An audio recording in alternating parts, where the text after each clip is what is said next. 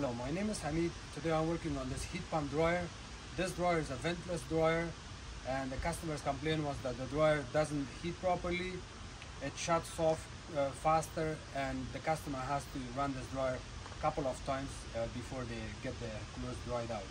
So today I will show you how to clean this. It needs just a clean up, everything seems okay, and I'll show you what needs to be done here.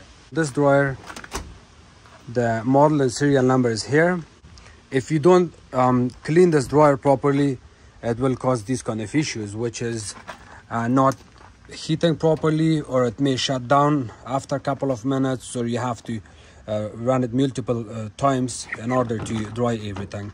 So this is your filter you want to clean every time. Of course, you got a lint filter right here, which you're cleaning it. It's in good shape, it looks clean. Look at the inside, it's completely plugged with lint. If you don't clean this, you're gonna have issues. I picked up this dryer from a commercial place. They're using only for towel. I brought this in my garage and I'm working on it, and I'll show you how to clean this. In order to clean that, to get rid of all of that lint, it's super hard to do it if you're working it from outside, from here. In order to get rid of all of that lint buildup there, which is already deep inside of the coils, you can use air compressor or leaf blower to blow all the dust out, but you cannot use the leaf blower or air compressor inside here from outside. You really have to open the dryer apart in order to get deep into there and clean it. In order to open the unit, we need a needle nose plier. We need just a small flat screwdriver. We need a Phillips drill bit, number 2, and we also need a 1/4 inch and 5/16 drill bit. So I have this combination of 2. It's 5/16, 1/4 inch and 5/16. So if I add it this way, it's going to be 1/4 inch. If I add it this way on the extension, it's going to be 5/16. So I will need the 5/16 here for now, and then later on we can change it. This one and that one, 5/16. Lid comes out. We have to disconnect the door switch. We also have to disconnect the display board. It has a little small clip. You want to press on that clip, and then at the same time you pull the wire out. Because I'm making video, it's a little bit tricky to do it with 2 hands, but yeah, you press on it and then pull it out. And then the same thing, here's our door switch connector. The reason we have a flat screwdriver, you can use a flat screwdriver to press it in here and then pull it out. It's disconnected, we are good. You see that little small plastic clip? Press it in and push it. This is for the display cable. Here it's out. In order to take this display board out, there's one screw here, another screw is right here. We are going to take both of these screws out.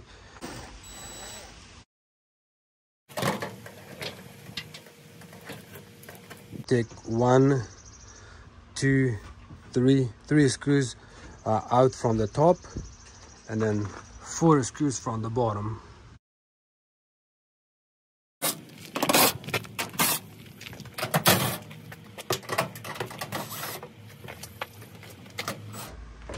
I will take this one out last because I still have to take this screw and this screw out. These are Phillips. We are going to take this top panel off. One in here on the top.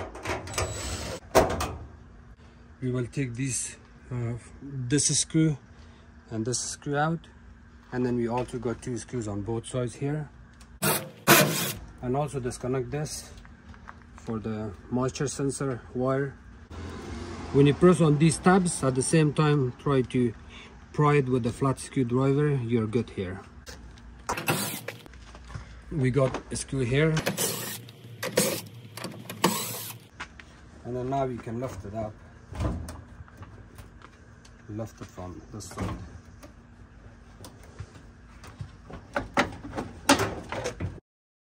Open the belt. Of course I had to tell you to disconnect the power before you work on it, but because it's at the middle of the garage, it's already disconnected. I'm safe here, and you can insert your hand inside.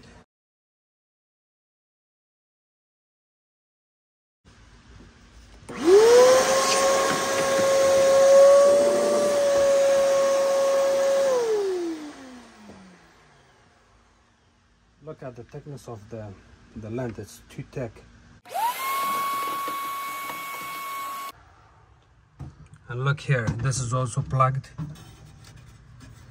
And the only way you can clean this is to blow it with air compressor. I'm gonna vacuum it a little bit, but I really have to use an air compressor to blow all of that out.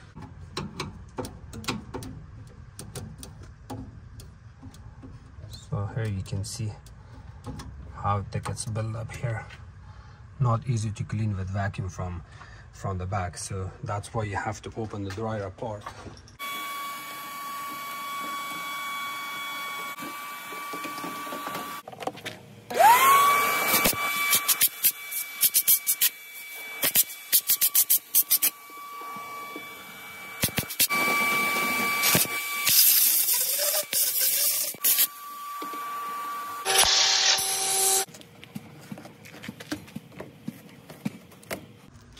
The coils are clean here.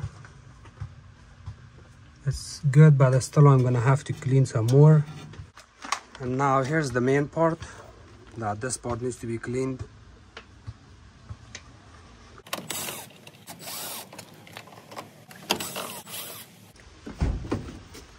So I took the 4 screws out, and now I'm gonna have to disconnect this one.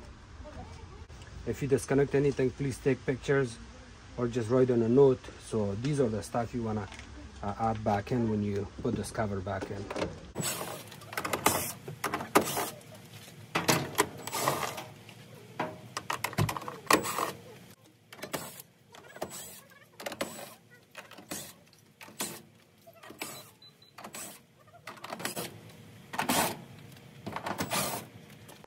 So far I got 16 screws out, and the next part I'm going to do is I have to take this blower out.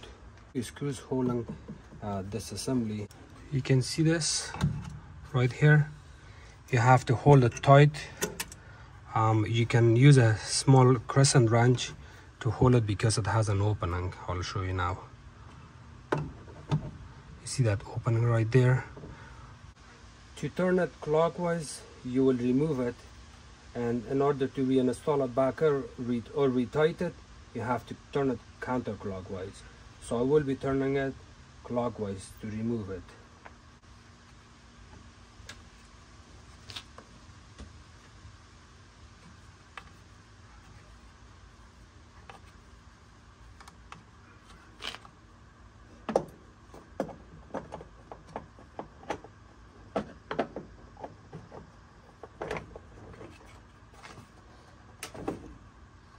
And I'll actually show you. I'm sorry, I made a mistake. You have to use your plier right here, not in there. Right here, you do not want to use it. You want to use it in here. And I'll show you again. It's a very tight spot. See when I turn this? I'm holding it tight, and now I'm turning it. The blower has came off. You need to take one off, this one, and see how it goes. Yeah, so here I can lift it up now. See, here it's completely off.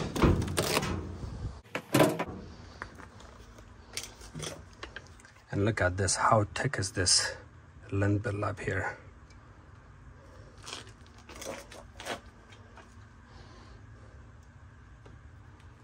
See that? It's really thick. This is your evaporator. You also want to clean this, but this is the softest part. This one is your condenser coils, and you want to clean both of them. This is more important, but since the unit is open apart, I would also clean my evaporator coils to see how it looks. You want to clean it really good.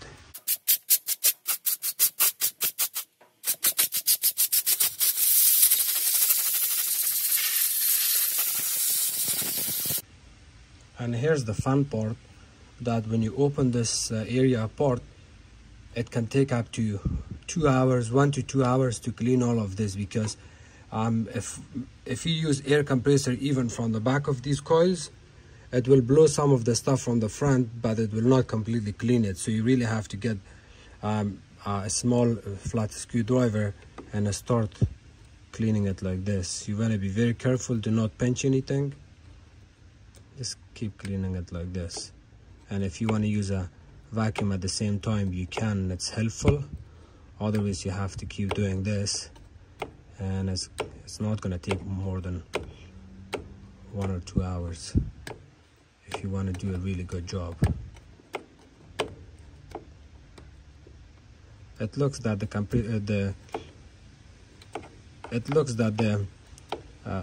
customer was also trying to clean this. That's why they kind of bented all of these fences, which is very bad. If you pinch these, like if you bring it this way by adding extra pressure on it, these fences should look like that. It should not look like this. You see these? They shouldn't be looking like this. If it looks like this, it's not good. You want to fix it. If you go in a refrigeration supplies place where you buy your refrigeration stuff, they also have a comb.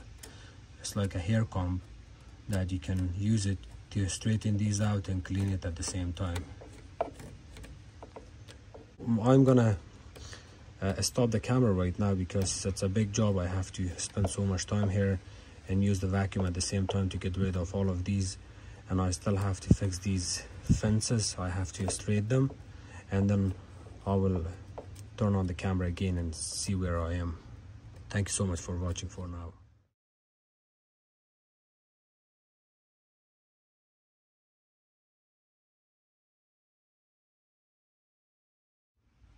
And here, look what I found so far. I've been using air compressor and vacuum and this flat screwdriver to clean it. What I found was, while I was playing around, you see this part, it actually comes out. This makes the job go way easier. So you want to know, or maybe take pictures or mark it down with a marker the way it sits. Just mark it down like this so you won't make a mistake by adding it opposite way.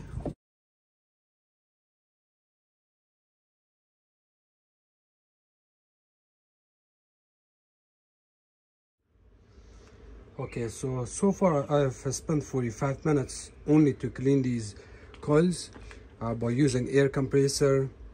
I had to vacuum it at the same time, and I was also using my flat screwdriver. It seems really good. It's I would say it's 90% better than before. The last thing you want to do is spray it with some soapy water, warm water, only on the top part area here, and then it's gonna flow down. Let it sit for about 3-4 minutes, and then after that you have to use your air compressor and blow everything out. I used my air compressor for the last time. I could not get anything out, so I decided to spray it with soapy water, and then now I'm gonna spray it, and it's gonna shoot all the debris out in this area. It's gonna shoot out all the debris out in this area, and you will see it.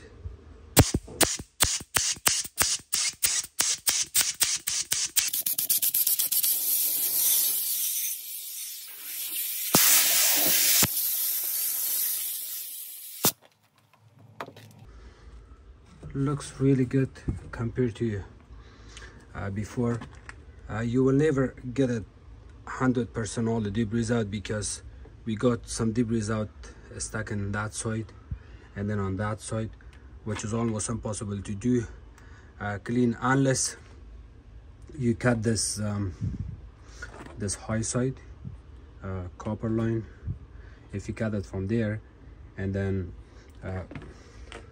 it's a refrigeration seal system. You don't want to go that deep if you're a technician and it's in your own place and you also know how to do refrigeration. Then I would advise you to cut the pipe, vacuum, reclaim all the freon from it, vacuum it, resolder it back and pull it out, rinse it with water, clean it really good, resolder it back and vacuum it and then charge it. But I don't think you have to go that deep. It's way better than before, and the dryer is going to work perfectly fine. The last tip I can give you on this dryer is when you do all of your cleanup, you see everything looks really good, but I missed one part. You see that thermistor right there? I'll show you from inside how it looks. You see that all of this needs to be cleaned.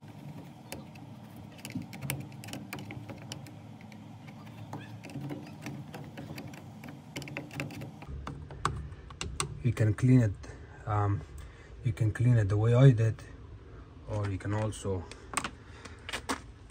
clean it in a way that I forgot to tell you. I was supposed to tell you that at first, but it's okay. You can just take these two screws off.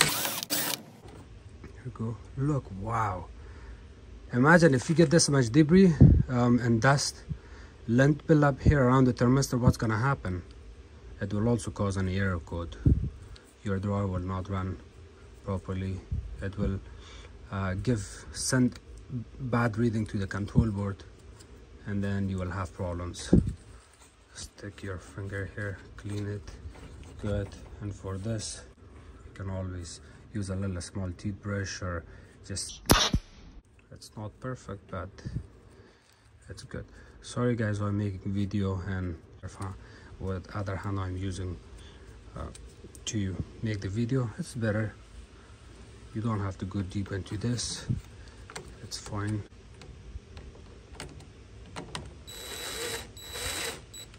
See the benefit of having magnetic drill bit, it really helps. And also please subscribe to my channel if you guys want to learn more. So you guys are subscribing to my channel, it also helps me, and at the same time I will be making more nice videos for you guys. It seems okay. I don't think I really have to go more deep into this. I got a chance for a couple of minutes to straighten all of these fences. I do not have my comb that you can use, and I'll also post a picture of that so you can see how it looks. If you're a homeowner, please be careful to not stick anything here or damage these fences or pinch them in like this. See, you don't want it to be like that. If it's pinched like this, then it's not gonna work the way it's supposed to, so you want to be careful with that. Do not use any hard or strong brush on it. Just vacuum it, and if you're a handy person, of course, open it apart and clean it the way I did. Other than that, you're good to go. So now I'm gonna put everything back together. Yeah, I do not want to forget about this, and I'm sure there will be some lint build up here too.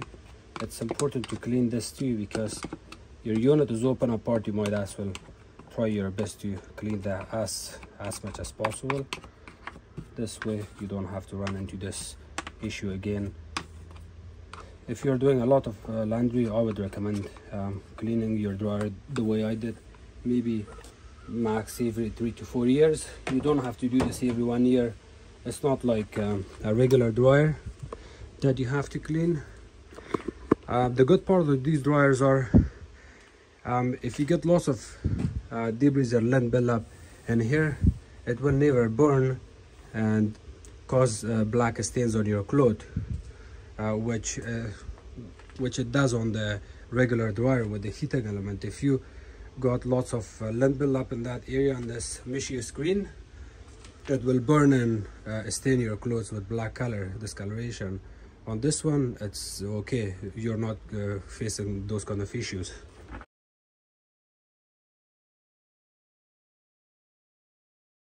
Double check your insulations, these gaskets, the way they're sitting.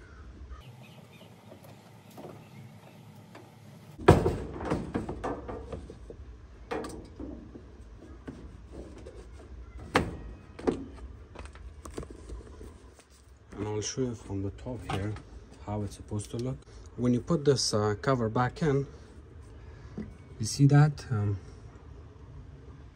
that spot here, this is supposed to line up, and you can see all your holes are lining up here. This one you do not want to forget and install it properly the way it is.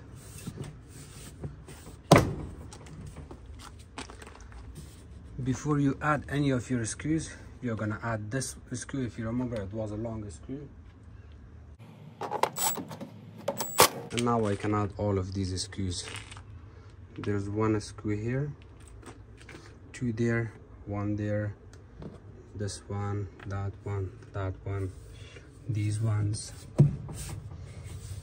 this one, this and that.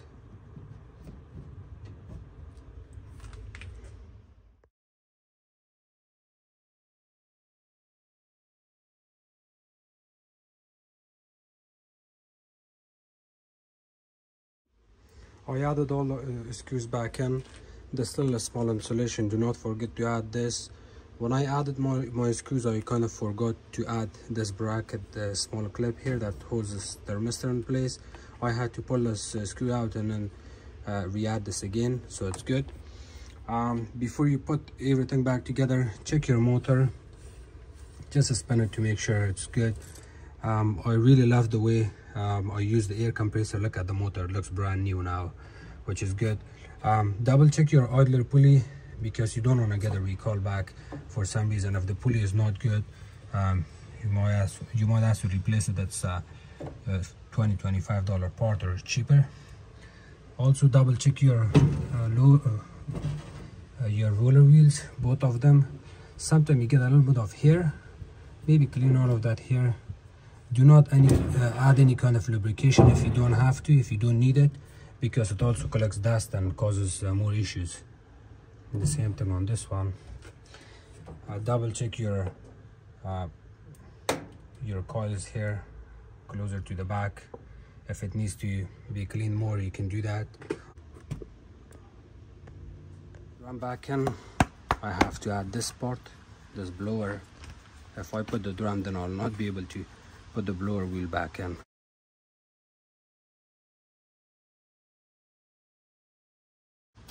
See, I can hold it, and now it even tells you on the wheel to remove which way to turn, to retight which way to turn. So counterclockwise as we're installing it back in.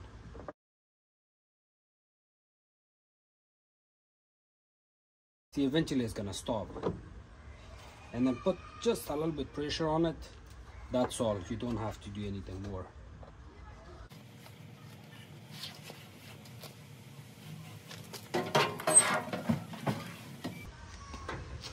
Before you put your drum back in, double check your belt to make sure there's no cracks in it.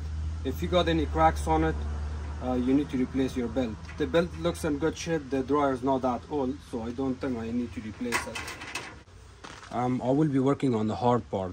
The reason I said hard part, because on electrical dryers, you got the heating element located right there. You got only that much space held by the heat element. But on this one, because you got the condenser coils, evaporator coils, the rest of the hoses and everything, you do not have enough space to stick one of your hand from this side, another one from that side. So you got two options here. You can stick your hand. If you got a tiny hand, you can stick your hand from this area, but you have to lift the drum up a little bit, or you have to replace the belt on top of the pulley with using one hand. I have experience in installing the belts with one hand, but this is my first time. I will be trying on this and see if I can do it with one hand, good. If not, then I'm gonna have to use two hands. So you have to feel your pulley first. The pulley, just hold it with your fingers and spin it back and forth so you know that you got the pulley.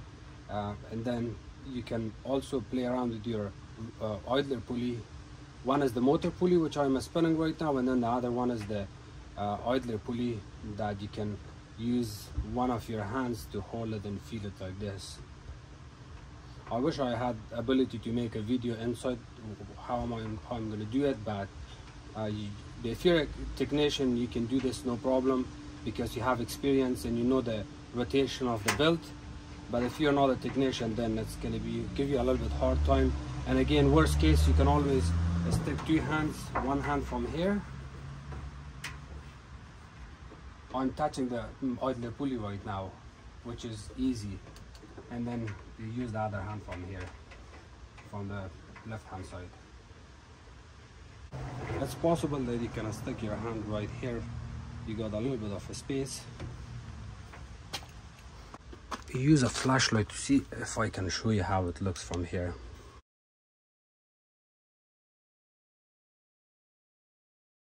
Just like that.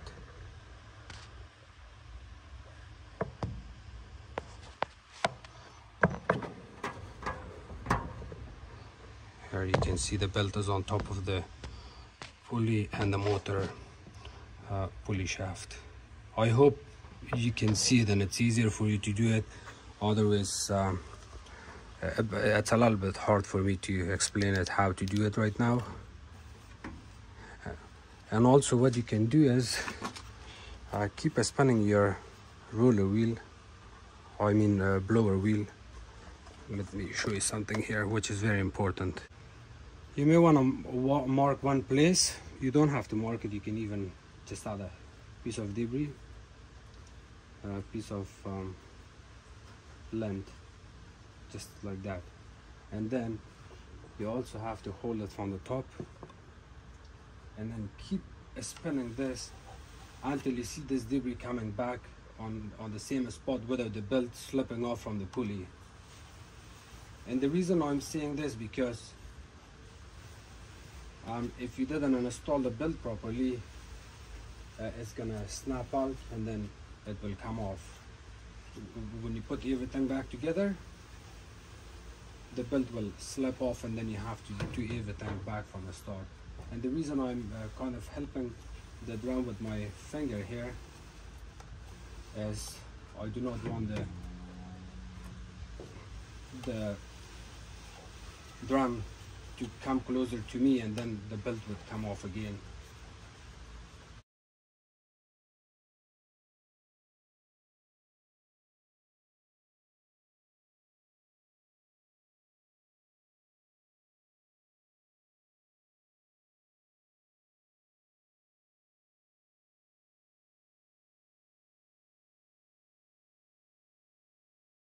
This length that I added here, it came back on its original position. Now I'm confident that the belt was installed properly, and I'm gonna put the rest of the stuff back in. And the same thing, you wanna get rid of the hair from here.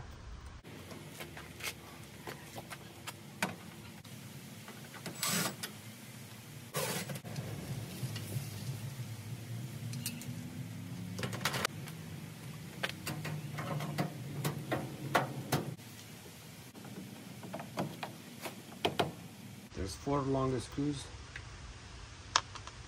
that goes on 4 corners.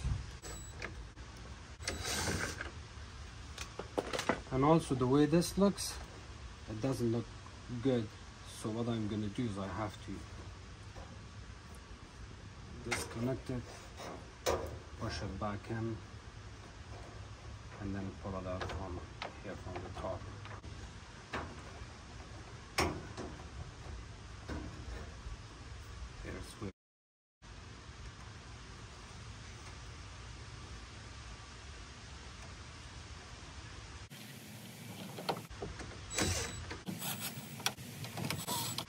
Do not over tight these screws because you can strip it easily.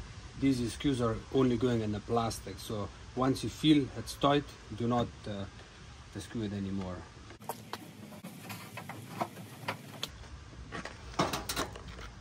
I'll show you something else here. It's a little bit important. I don't know if you care or not. You see this one, that one, they go here, but you have to know how it goes. You see this channel opening right here, this opening, this plastic piece gets inserted right here, not out, not in, not out, but at the center. And hopefully I can show you here.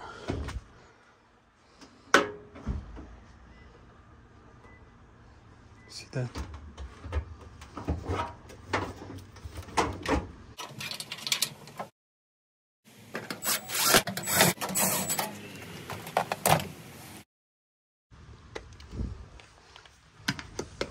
I made another small mistake here.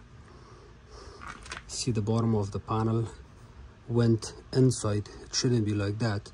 So let me see if I can pull it out. If not, then I'm gonna have to take the 3 screws back again from the top, and then I have to do it in a different way.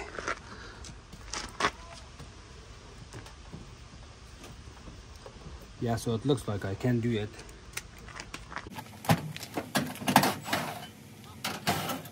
I took the left hand side and the center screw off. Let's see. Yeah, it's out now.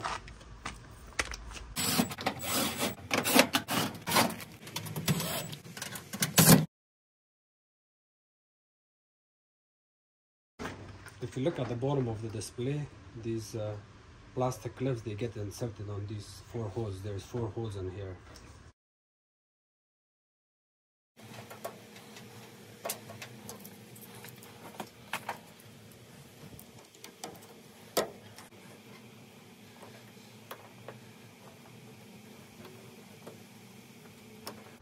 Also make sure these, for some reason, if your wires are getting closer to the drum, you don't want that. So you have to maybe use a zip tie or something to tighten it in place, but it's good. It's good too. And here I'll show you my drill bit again. A 1/4 inch. If I pull it out and I spin it, now it became 5/16. 5/16, 1/4 inch. The reason I added the 1/4 inch back again from 5/16 is, see, so many mistakes I make. So what I did was, I forgot to add 2 screws that hold this top panel display in place. For some reason, these are the self-tapping screws that they added here. I don't know why. I've never seen self-tapping screws on an original original unit.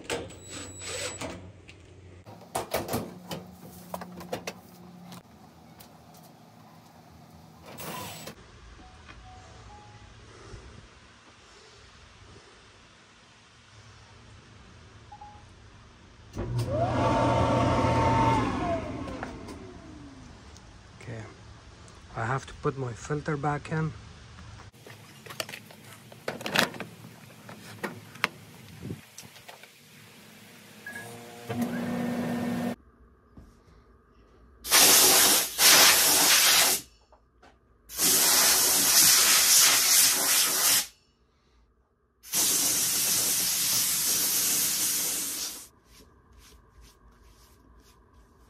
I forgot to wear a mask, but I advise you guys to wear a mask when you're doing your dryer cleanup. Thank you so much for watching my videos. If you guys have any question, please comment below. Don't forget to subscribe to my channel, like my videos, and share it with others. I really appreciate everyone's support and beautiful positive comments and support that they are giving me through Facebook and YouTube. I will be posting more videos. Thank you.